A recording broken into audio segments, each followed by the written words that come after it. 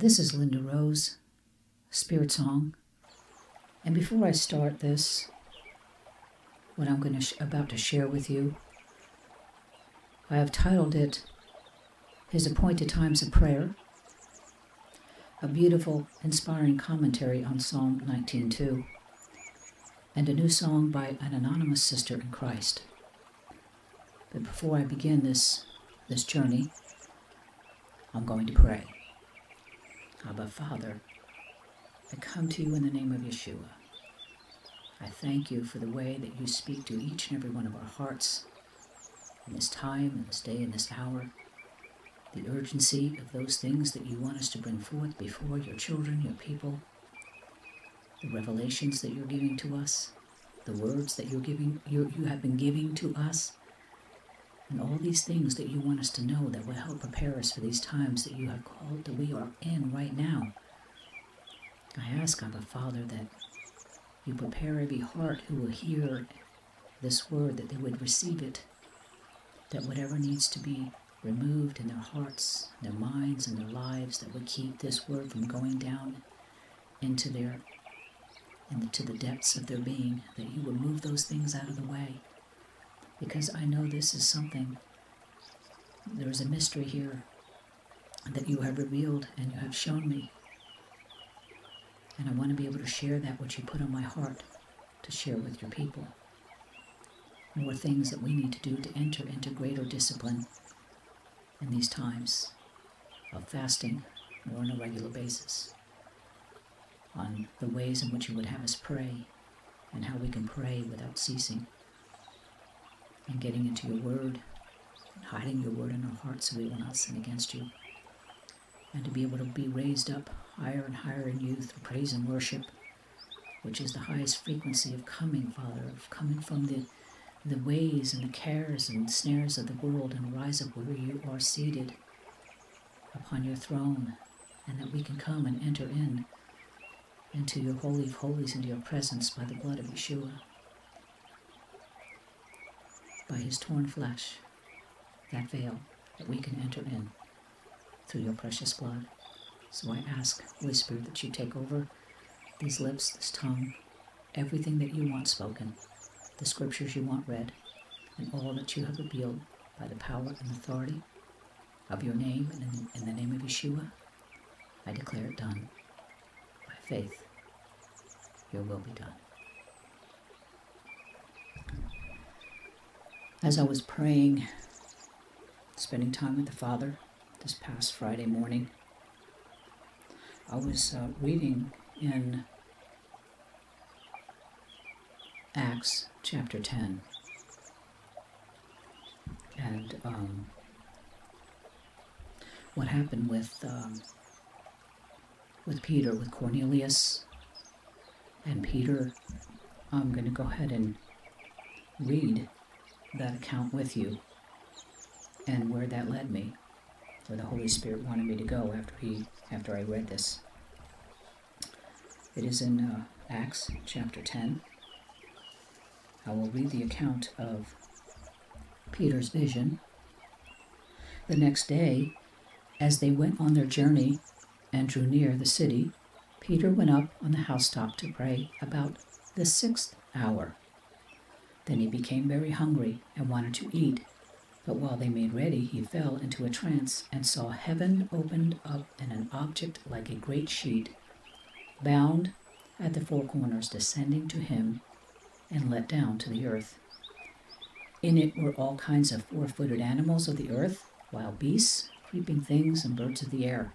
And a voice came to him, "Rise, Peter, kill and eat." But Peter said, "No, Master, for I have never eaten anything common or unclean." And a voice spoke to him again, a second time, "What Elohim has cleansed, you must not call common."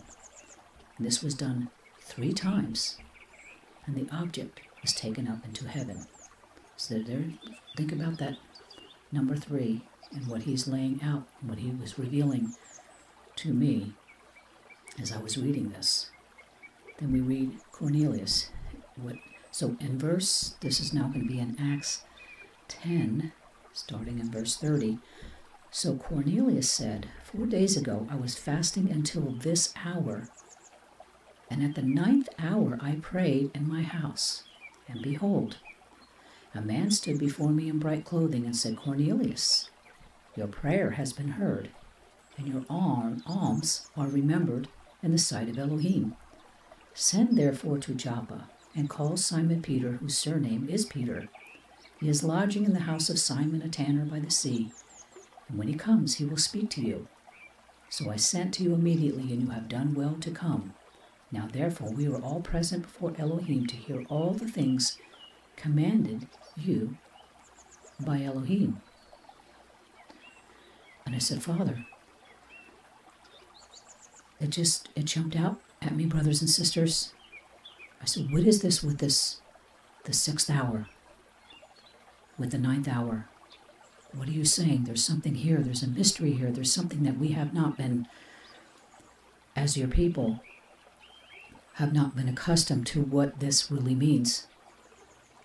And I was led, and I did a search about because I know in Daniel it talks about Daniel praying 3 times a day, and then it is mentioned throughout Scripture about the 3rd, the 6th, and the 9th hour. And when I went to do a search, of course, those times, the 3rd hour is 9 a.m., the 6th hour is 12 noon, and the 9th hour is 3 p.m. I was led to a website, and I just knew after reading it that this is what the Holy Spirit wanted me to share with you all about the hours of prayer. It is by Bob Somerville, and this is what he wrote. Peter and John went together into the temple at the hour of prayer. Perhaps you have never considered it. There are specific hours of the day ordained of Elohim, which Memorial Day of the week for corporate worship, together with annual days of celebration. He also ordained special hours of the day for prayer to bring particular honor to himself. The 3 biblical memorial hours of prayer are specifically the 3rd hour, the 6th hour, and the 9th hour of the day. Now, I've already told you what those times were. These were important prayer disciplines faithfully observed by the Old Testament saints and the New Testament believers by our Lord Yeshua Messiah. The hours of prayer were continually honored because they were divinely appointed. The practice of observing them is being restored to the prayer of these appointed prayer times to the body of Messiah. The apostles of Yeshua, knowing the vital role that prayer plays in the believer's spiritual life, were willing students, requesting of Yeshua, Master, teach us to pray. Since we are living in the times of restoration and renewal of the body of Messiah, the practice of honoring the biblical hours of prayer, quote unquote, can be another enriching element of restoration in the body of Messiah to bring new life. These memorial hours of prayer are elements of perfected worship for reasons that we shall explore. Needless to say, prayer is an essential element to the Yahuwah and man relationship. For this reason, Elohim said that his assembly shall be called a house of prayer. Isaiah 56, verse 7. Prayer is more important than faith. Let's qualify that by saying that they are interdependent. However, the rewards much more succinctly by saying, ask and you shall receive. Over the years, we have been inundated with how-to books on how to live out our faith. Books on prayer have been no exception. Indeed, there have been some great books written about the meaning of prayer, proper methods, purposes, and many critiques on, quote-unquote, the Lord's Prayer. However, the importance of nor the biblical concept of having daily hours of prayer have yet been adequately addressed. It is one of those references in the scripture that we often read over without really reading. Let us examine it. And I have to say yes to that, beloved, because I have been one of those ones who have been reading over it without even considering, what does this mean? We don't have time to be glancing and glossing over things that are being revealed and given to us in these last days. And I believe this is very important. These specific hours of prayer are an integral part of Yahweh's divine prayer system. Considering our modern-day propensity for random religion or extemporaneous spirituality cloaked with such pious phrases as, when I feel inspired, quote-unquote, some tend to shy away from anything that smacks of discipline, order, and regulation, fearing the ravages of ritualism and or legalism. When it is true that we should, quote-unquote, pray without ceasing, the fact is that most of us do not. Yahuwah knows the human spirit and its intrinsic need for discipline. It is this condition that accounts for his need to introduce some systematic or regulating elements into the worship order and prayer life of his people. The spiritual life is very similar to the natural life, in that if it is not given some guidance and programming, it will soon fall into negligence and disarray. And that programming, we're not talking about the programming of the world, but we do have things that that needs to be instilled into us, the Father's people, that needs to be a part of our life, those disciplines that will bring us into this kind of prayer life that we all need to increase and grow into, especially with these times that we find ourselves in. In the Old Testament era, the hours of prayer were also known as the hours of oblation, or sacrifice. Daniel 9:21, 2 Kings 16:15. It is recorded that the prophet Daniel prayed 3 times a day. That you will read that in Daniel 6:10. Daniel did not pray 3 times a day just because he felt strangely inspired, quote-unquote, to do it. He prayed 3 times a day because it was part of his godly heritage. It was a meaningful component of his daily prayer life. Although this prayer practice was established in the Old Testament, as it rightly should be, Hebrews 10:1, it is more often mentioned in the New Testament, these hours of sacrifice, or hours of prayer, particularly the 3rd and 9th hours, were prophetic in nature. Yeshua, our supreme sacrifice, was crucified in the 3rd hour of the day, Mark 15:25. His witness of, quote-unquote, darkness at noonday occurred in the 6th hour, Mark 15:33-34, and Matthew 27:45. Finally, at the time of evening oblation, being the 9th hour, Yeshua gave up his spirit and died for the sins of the world, Luke 23:44-46. These hours of prayer are memorials of him who made it possible for you and me to enter the holiest of holies, spiritually for ourselves, coming boldly before the throne of Yahweh Elohim in prayer, making our petitions known, Hebrews 10:19. What greater motive would the believers need for recognizing and giving at least occasional honor to these hours of prayer than bringing honor to Yeshua? The New Testament is filled with glorious accounts of how Elohim has honored these special hours by responding to prayer in a significant way. Here are some examples. It was the 3rd hour on the Memorial Day of Pentecost, when the 120 disciples were in the upper room praying for the promise of the Father, when cloven tongues of fire sat upon each of them, and they were all filled with the Holy Spirit. You will find that in Acts 2:3, and verse 15. Not only was it the prophetic day, Pentecost, but also the prophetic hour. The New Testament believers customarily went to the temple at the hour of prayer. Evidence of this is revealed in the account of a miraculous event which occurred at a particular time when 2 disciples of Yeshua were entering the temple shortly after the day of Pentecost. Now Peter and John went up together into the temple at the hour of prayer, being the 9th hour. Acts 3:1. On this occasion a lame man was gloriously healed, when the apostle Peter took him by the hand and said, Silver and gold have I none, but such as I have give I thee. In the name of Jesus Christ of Nazareth, rise up and walk. And immediately his feet and ankles and bones received strength.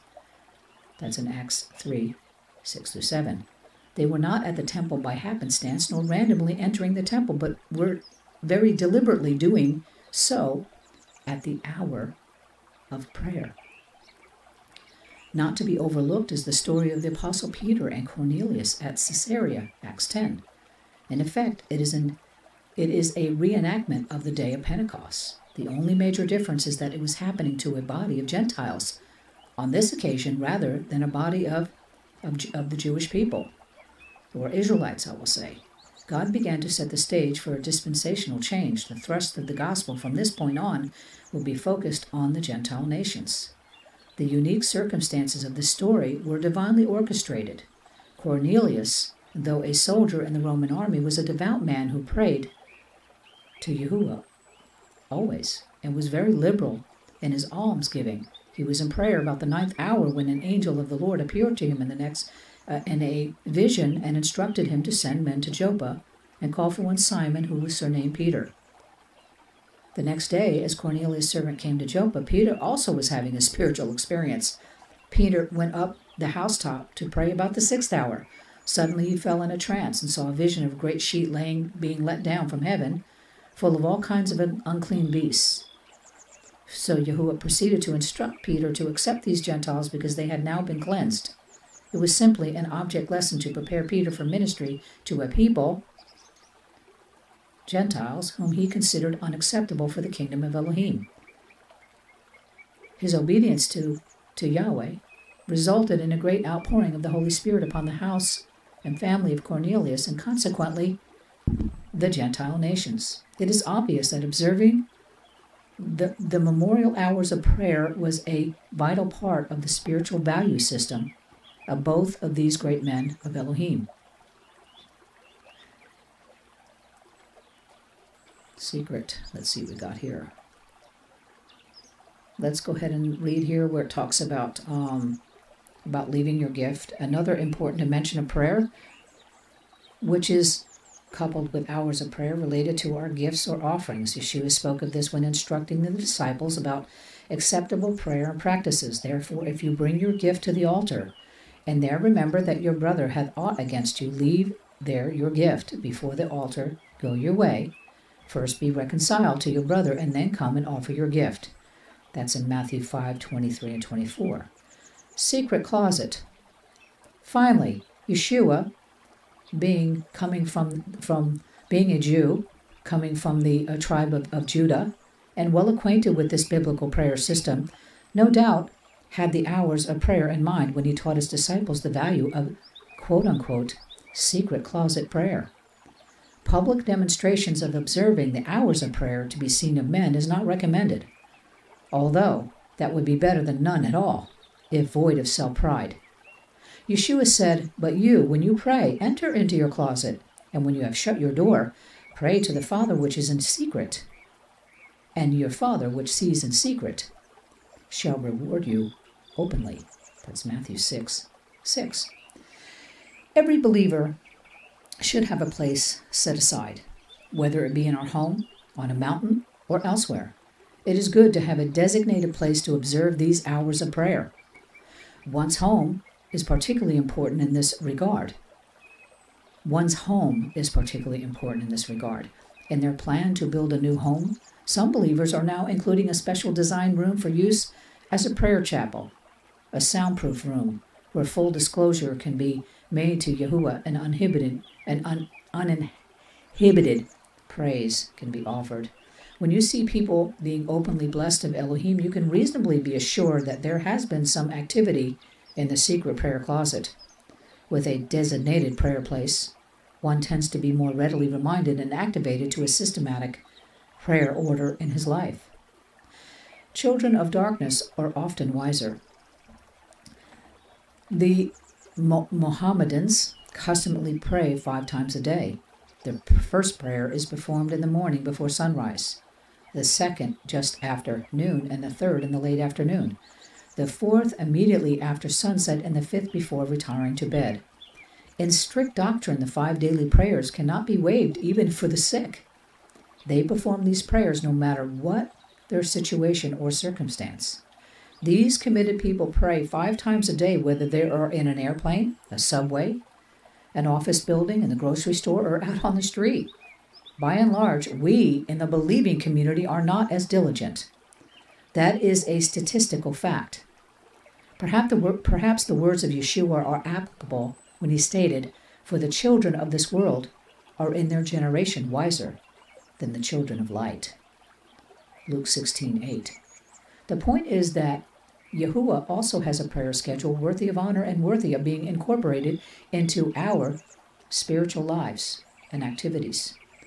The Mohammedan Bible, called the Quran, which is little more than a corruption of the Holy Bible, requires that they pray only 3 times a day. Through the passing of time, however, the Muslims had added 2 extra hours to the biblical mandate, but the believing community has apparently deleted them altogether. We have resorted to self-devised prayer schedules to fit our particular situations.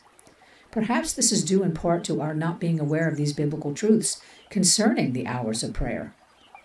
Many believers have no standardized prayer system. In truth, we have been given a biblical system, but it has been, I have to say, grossly neglected.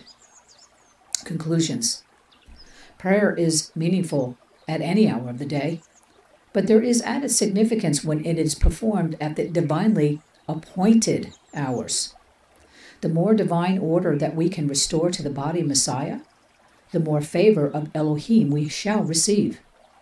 The observance of these hours of prayer is not a matter of salvation, but a matter of order in the house of prayer for his people, in our assemblies, in our gathering together, and also in our prayer closets. That is just what I am added. That's my added emphasis.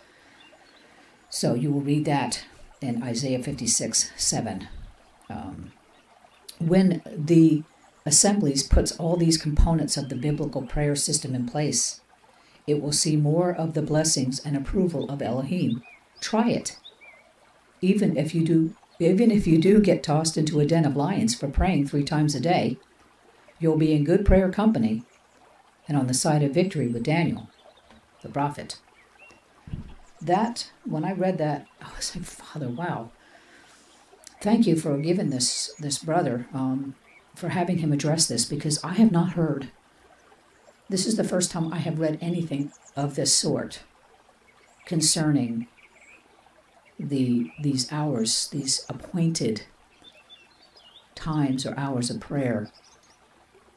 And it just, I said, Father, what are you showing me after you just revealed this to me and you led me to this brother? And I'm going to read some scripture too to give some out of the testimony and of 2 or 3 witnesses shall his words be established. So I want to share some scripture evidence to what was shared, although he did give scripture, but I want to also share some myself. I said, what would you have me do, Father? He said, I want you to do these appointed hours of prayer. I said, okay. I said, how would you have me do that? He said, you set your phone. We can use some of these devices that we know the enemy is meant for evil. We can use it for good. He set your phone, the alarm, for 9 a.m., for 12 noon, and for 3 p.m. So that is what I've done. And when I'm in the middle of something, whatever, I just stop and I pray. And I'm telling you, brothers and sisters, it's not that I haven't been praying without ceasing and praying in my prayer language throughout the day, because I have been. But I can't tell you what this is doing when I know that as soon as that alarm goes off, I'm on my knees and I'm before the Father in prayer. And I know it's something that he set up. And when it is something that the Father has ordained and he has set up, there's something very special about it. And I would encourage you to really seek the Father in prayer and see what he's telling you. But I know as for me, this is going to be a part of my life, as he's been calling me also into weekly fasting as a way of life. And he's increasing that and bringing me into greater discipline in that area as well, even more than what he's called me to do. So I am not saying this so that we can be dogmatic and legalistic about anything. No, but there is an order, beloved. The Father has an order. He's not the Yahweh Elohim of confusion or disorder, but of peace. And when we have these certain orders set up in our life, these disciplines in our life, these spiritual disciplines, they bring us closer to the Father, to where we can hear his voice more clearly, and we can be a blessing and reach out and help others of our brothers and sisters in Messiah. So take it to him in prayer. I love you all. And let me go ahead and read. Let me read these scriptures to you. Psalm 5:7. It says, "But as for me, I will come into your house in the multitude of your mercy. In fear of you, I will worship toward your holy temple. Lead me, O Yahuwah, in your righteousness because of my enemies. Make your way straight before my face." And in Psalm 55:17 through 18, it says, "Evening and morning and at noon, I will pray and cry aloud, and you will hear my voice, for you have redeemed my soul in peace from the battle that was against me." Selah, that one. Wow. Hallelujah. Thank you, Father. I'm going to jump to, this was one of the scriptures that he gave the reference in Daniel 6:10, and it says, "Now when Daniel knew the writing was signed, he went home, and in his upper room," interesting, upper room. Where have you heard that? The upper room, when the disciples were called to wait until they received power from on high. With his windows open toward Jerusalem, he knelt down on his knees. Yeah, sometimes when we're kneeling, we feel like we're kind of melting down in humility before Abba Father.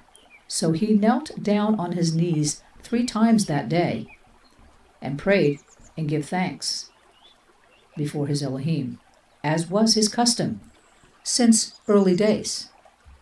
So this is something he just didn't do that day, but it was his custom to do that. Since his early, he was probably taught that by his mother or his family, his father. Usually it's the mother. It says about, honor the Torah from your mother. It's usually the mothers that have instructed their children when it comes to the ways of the Father, because they're with them all the time. Matthew 20, verse 5, it says, "Again, he went out about the 6th and the 9th hour and did likewise." Now this is talking about the man who went out from the vineyard looking to hire. So it's interesting that it is mentioned the 6th and the 9th hour. Why wasn't he doing it the 4th or the 5th hour? You see the connection here, beloved. We know that the enemy has their numbers, but a lot of the things that the enemy uses when it comes to the numbers, it is what has been stolen from his children, stolen from us.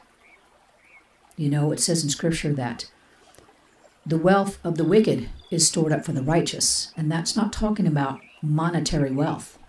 That's talking about things that they know have power, that the enemy knows about these things, and they use it for wickedness. Well, they belong to us, to his children. What belongs to us is the 3rd, the 6th, and the 9th hour, these appointed hours of prayer, to stop and pause, take time to pray. They belong to us, beloved. It's time we take it back. Okay, we're going to go to Matthew 27:45 through 46. Now from the 6th hour until the 9th hour, there was darkness over all the land. And about the 9th hour, Yeshua cried out with a loud voice, saying, Eli, Eli, lama sabachthani? That is, my Elohim, why have you forsaken me? Do you see the connection here? We're talking the 6th and the 9th hour. This is very important to our Abba Father, and if it's important to him, it needs to be important to us, what he's trying to convey and say. And I say in this 9th hour that we are in, probably not the 9th hour, I'd say, is when it was talking about the vineyard, he went to those that were hanging around at the 11th hour. So I'd say we're beyond the 9th hour, but we need to be praying more vigilantly and setting up these times of appointed prayers before the Father every day. Luke 1, verse 10, it says, and the whole multitude of the people was praying outside at the hour of incense. Interesting. Do you notice how he said the hour of incense? That reminds me of Revelation when it says that our prayers go before the Father as incense in his nostrils. Let me see if I can go ahead and find that. Incense. I'm going to find that here because I want to read that. Prayers of incense. Okay. Let's see what we can come up with here. Here we go. It's in Revelation 8, verse 4. And it says, and the smoke of the incense, together with the prayers of the saints, rose up before Elohim from the hand of the angel. Isn't that beautiful? Our prayers are like incense before our Abba Father. And then now I'm going to read in, what have we got here? This is Acts 2:15. Let's read this verse. It said, okay. For these are not drunk, as you suppose, since it is only the 3rd hour of the day.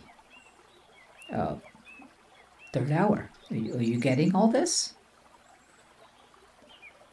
They were there in the upper room. You talk about appointed prayer time. I thought about that as I was reading this scripture. How are we able, spread out all over throughout the earth, how are we able to come together? And he was telling me this is one of the ways that we can be brought into one accord. As we are praying, there are things that we know in the world that if you celebrate certain holidays, we're all doing it, we're all doing something together. And of course, his appointed feasts, which I love, that point to Messiah. When we do that, I know that there are others that are doing that and partaking in that as well. And we are in that one accord. We are coming together as his body, whether we do it with those locally or we're doing it with everybody throughout the earth. It was like, it just came to me, wow, Father, that if we yield to these appointed hours, this is a way that we're going to be doing it together throughout the earth. It's like being called to this time of fasting that our brother Wally. I mean, it's something we're all going to be coming together of one mind and one accord. If one can send 1,000 to flight, and two, how many? I should read that scripture. I'll have to maybe see if I can reference that possibly in the description. But the scripture does say that the more, when two or more come together, whatever we agree upon, it shall be granted of our Father in heaven. Can you imagine if more come together in agreement and we were all taking part in this appointed hour of prayer 3 times a day? How much that will bring unity? How much that will give us greater power over the principalities over the demonic strongholds that are increasing all the way around us? Something to ponder, beloved. Acts 3:1. Now Peter and John went up together to the temple at the hour of prayer, the 9th hour. Did you hear that? Okay, and now we're going to go to, I just have 2 more to read. And this is Acts 10:9 through 16. It says, the next day, as they went on their journey and drew near the city, Peter went up on the housetop to pray about the 6th hour. In fact, I don't need to read this because this is what I already read to you all before that led me on this journey the Holy Spirit wanted me to read. So I already addressed that at the beginning. That was in Acts 10:9 through 16, and then of course Acts 10:30 to 33. So I'm going to put these scripture references in the description for you to go ahead and search it out and pray and ask the Father what he would show you concerning these appointed hours of prayer. Now I'm going to switch gears. I was going to do this in 2 videos, but for the truly so much that he's doing, so many things unfolding, so many things he's having me do and getting ready to do. This is going to be put together just in 1 video. And I was reading, let's see where I was, in Psalms. Let me see, we can go there, beloved. So what is today? Today is so I guess it would say, because I read like 5 Psalms a day and a Proverbs, and he leads me in a place and reading the Gospels and also reading in Acts that we're doing with the Book of Acts study with our Miss Celeste on Friday nights. So when I was reading in Psalm 19, this is what jumped out at me.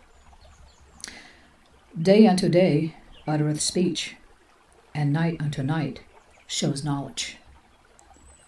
And I was really pondering on that. So I wanted to go ahead and look and see what some of the commentaries that I had downloaded onto my sword. And the one that really, really spoke to me, and I want to read because it's really just a beautiful commentary on this very scripture. It says, instruction to be derived from the revolution of day and night.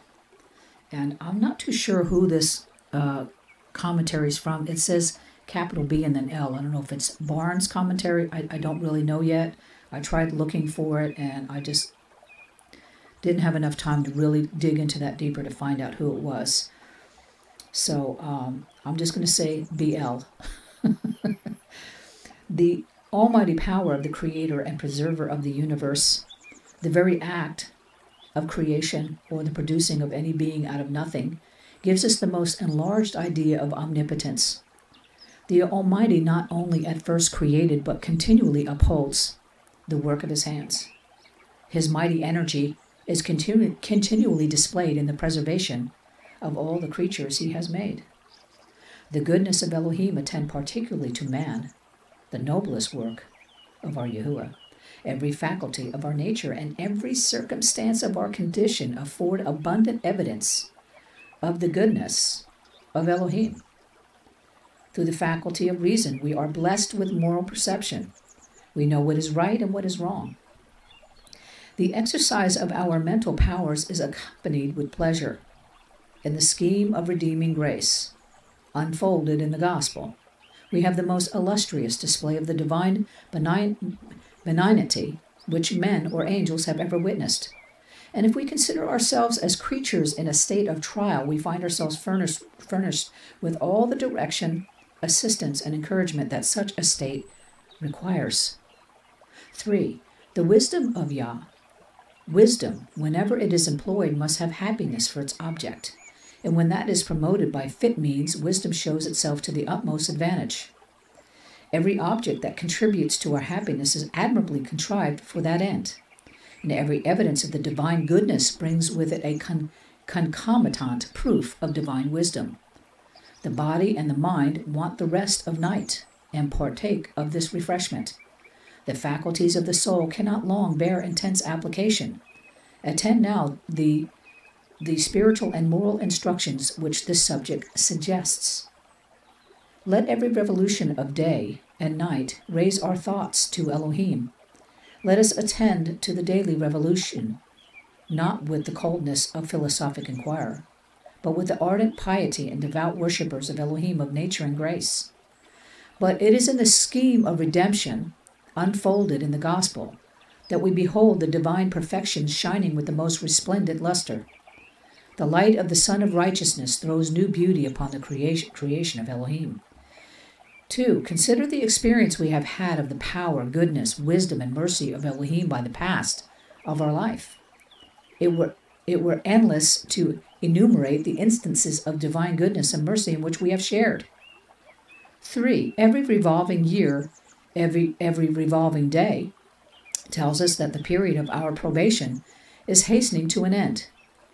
Then watch against a worldly temper of disposition of mind. Watch against building our hopes on general truths and promises, without any evidence of our interest in them. Silent sounds. It sounds rather curious, does it not, to hear about one day speaking to another? Though you have listened ever so hard, yet you have not been able to hear a day speaking. That is true, and David, who wrote the psalm, knew that also, for he says in the very next sense, no speech, no language, their voice is not heard, and yet, day unto day utter speech. How can that be? Because there are more ways of speaking than one. There is the way the deaf and dumb speak on their fingers. Their voice is not heard, yet they speak. Then a book speaks. The moment it is open and you see the words, you understand what they mean. They speak to you. There is a tribe of savage people far away, and what do you think is the name they give to the book? They call it the Whisperer. But it does not whisper. It has no voice nor sound, and yet it speaks. Now, how do you come to understand what people say when they speak on their fingers? Or how do you ever come to know what a book says? Isn't it by first learning how to understand? And you carry the way to understand inside yourself. So is it that we understand thousands of things round about us, and that tells us of Elohim. The way, then, to understand what the days speak is to get much of Yah's spirit into our hearts. The days say there's nothing new. Today is just like yesterday. Yesterday came out beautiful, became brighter, had clouds and sunshine, and then faded away. So it will be today. Yesterday carried away on its white wings the spirits of thousands of men and women, and we children, little children too, and the night came and covered their bodies, and they were seen no more. So it will be today. There's nothing new, but as you listen again, you hear the days say. 2. Everything is new. There is nothing new about the day, but everything is new about you. The temptations you will have today won't be the same that you had yesterday. The night has come like a black wall between you and yesterday, and today you get a fair start again. Just as a side note, that reminds me of the scripture that says, the steadfast love of our Lord never ceases, and his mercies never come to an end. They are new every morning. Great is his faithfulness. And today you may do better than yesterday, or today you may do worse, but you can't blame yesterday. It's gone. This is a new day. But take care. You will be tempted today in another way, so you can't afford to forget Yeshua. A new day means a new way, and only Yeshua can guide you rightly upon it. But this also the days say, time tells of eternity. That's number 3. As the days pass away, we pass away with them. Passing away out into eternity, when you are in a train or a tram car, you notice that all the people do not go to the journey's end. Some go only a little way. Others go farther. New ones come in. Perhaps you yourself get out before the whole journey is done. Anyway, they are very few who go all the way. It is just the same with our lives. Some only go a short distance through the days. Yahweh calls them away when they are young. Some go a little further. Others a little further still. But they are very few indeed who come to be very old. Shouldn't every day, then, make us think of what is to be the end of all? Night unto night shows knowledge, the teaching of the night. God divided the sovereignty of time between day and night. Night teaches the individuality of our being. For more than the day, it shows us what is to be alone with ourselves, Hadar Elohim. It drives all the faculties and sensibilities of the soul inward upon itself. The hours of darkness are fearful to those who are afraid to be with themselves and with Yahuwah Elohim, our Abba Father.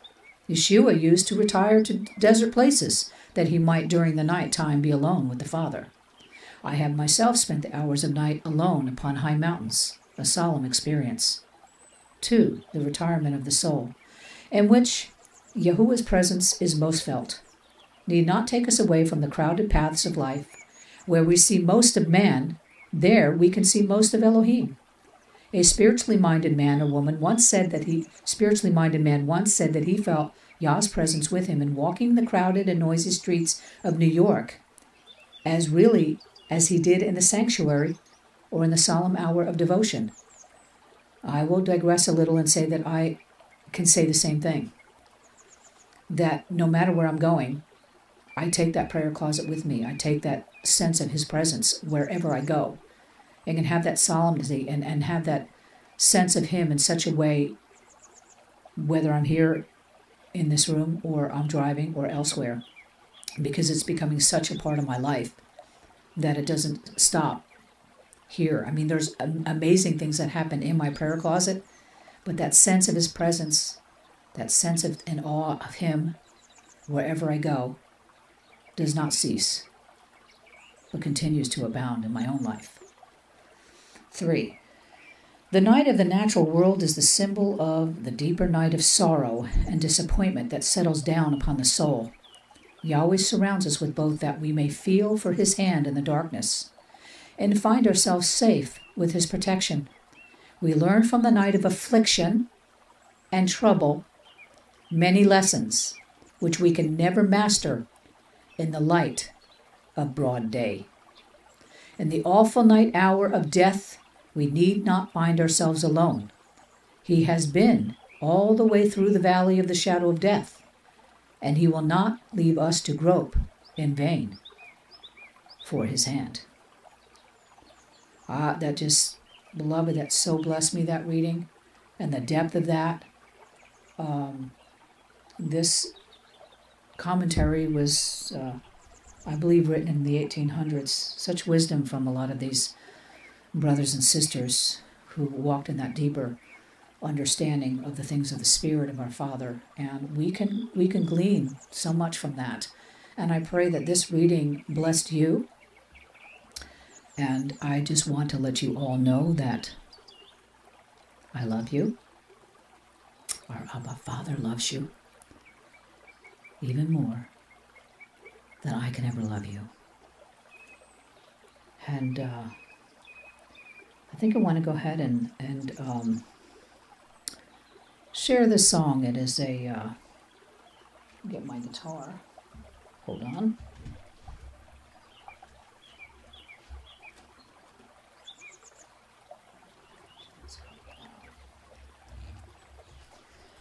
It's a song called Were You There When They Crucified the Lord, our Lord? It's a hymn, and it gave me a verse to that. I mean, I could go find it and sing the ones that were given, but this is just what he wanted me to do, and personalize it. Hallelujah. Thank you, Father. Were you there? No, here goes. I wasn't there when they crucified you, Lord. I wasn't there when they crucified you, Lord. Oh, sometimes it makes me want to tremble, tremble, tremble. wasn't there when they crucified the Lord. I thank you for what you did on that cross at Calvary. There's my talk about prayer. Okay, this is perfect. Just so you all know that it is 3 o'clock, my alarm went off. I'm probably going to keep this in and start it just so you know that this is my time, Father. I thank you for this 9th hour, this appointed time. What a perfect example that my alarm went off at this time as I'm doing this recording. I thank you so very much for the way that you love us and you want to bring us deeper and deeper into your heart, into your presence. And at this time, at this 9th hour, that Father, I submit and yield to you in prayer. I pray for all those of our who are suffering greatly in Texas because of this storm that has caused much of the electricity to go out. People are freezing. They're without food. They're without water. And it's not only just in Texas, it's happening in Oklahoma and places in Oregon. Not where I'm at in Oregon, but other further up. Father, it's happening throughout. We're seeing these judgments that you are allowing, the judgments that are coming through our land. And you're trying to open up our eyes and get our attention. And this is a time, Father, for your people to rally around together and see what it is that they need to do, how they need to pray, how they need to be able to reach out and help those who have need, those animals who need us. We need to help these of our suffering brothers and sisters, and even those lost who you are yet to bring them to salvation in Messiah. What an example of love that they will see amongst us, your people, reaching out everywhere.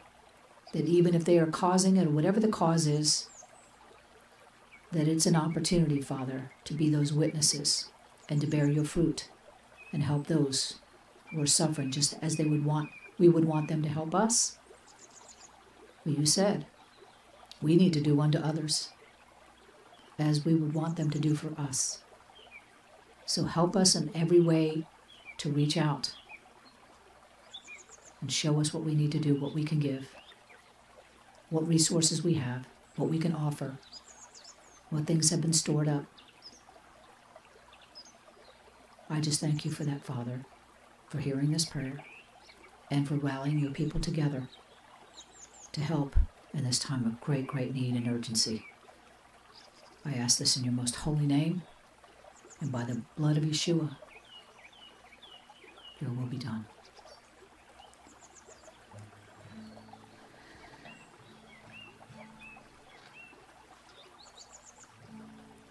I thank you for what you did on that cross at Calvary.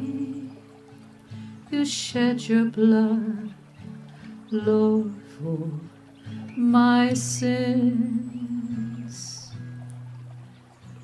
And you did rescue me from the power of death, hell, and the grave. I wasn't there when they nailed you to that tree. I wasn't there when they nailed you to that tree. Oh, sometimes it makes me want to tremble, tremble, oh tremble. I wasn't there when they nailed you on that tree. I thank you for what you did on that cross at Calvary. You shed your blood, Lord, for my sins. And you did rescue me from the power of death, hell, and the grave. Oh, I love you. Oh, I thank you for what you did on that cross for me.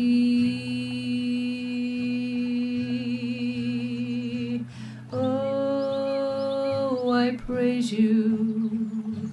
Oh, Lord, I thank you for what you did, Lord, for me on Calvary.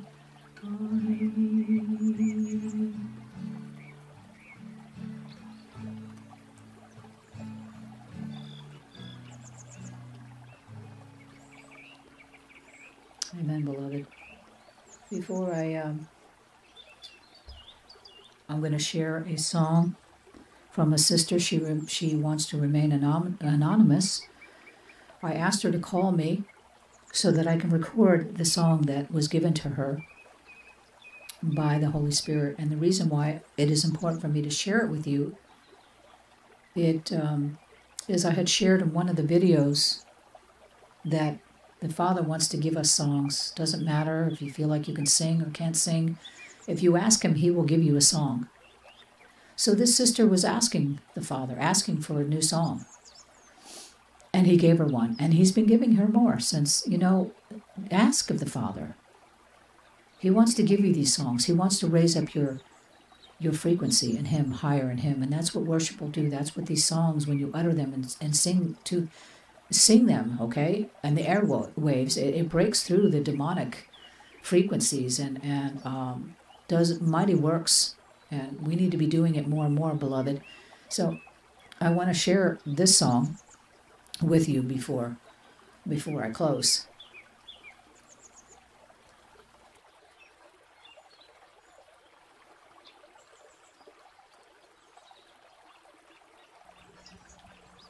Heaven cover me as far as I can see, rejoicing in the mercy you wrap me in this morning.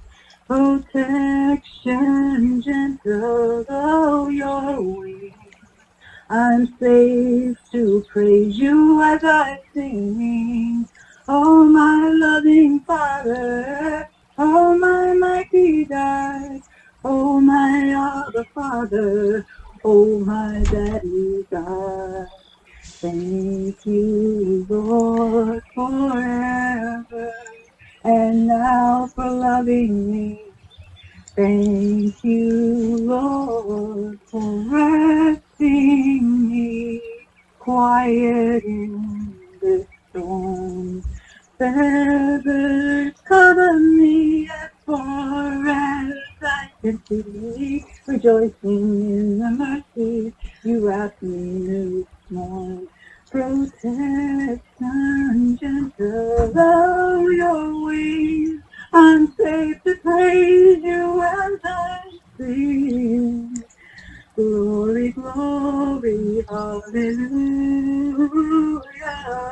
Your eyes on the sparrow and your hand is never late. Glory, glory, hallelujah. So the path grows narrow, you guide me through.